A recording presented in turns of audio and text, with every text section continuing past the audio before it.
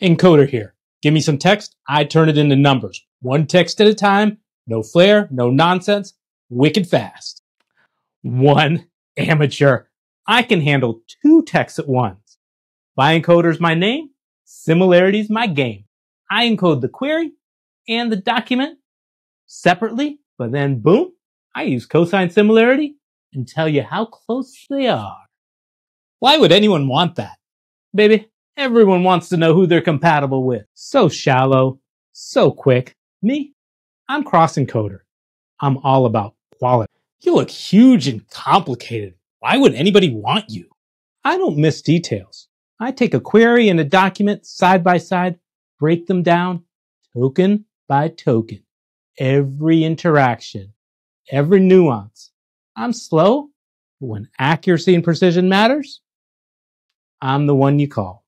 Okay, Mr. Dramatic, but who has time for that? Oh, people want it. Maybe you know me by my stage name, Reranker.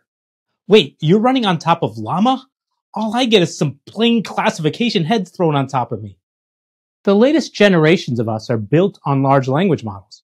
You add a little fine-tuning, and presto, you've got yourself a cross-encoder reranker. You are so cool. Now, are the rumors true that you can take instructions? You got it. Not only can you find the best documents with our precision, but thanks to our LLM roots, we can even follow instructions.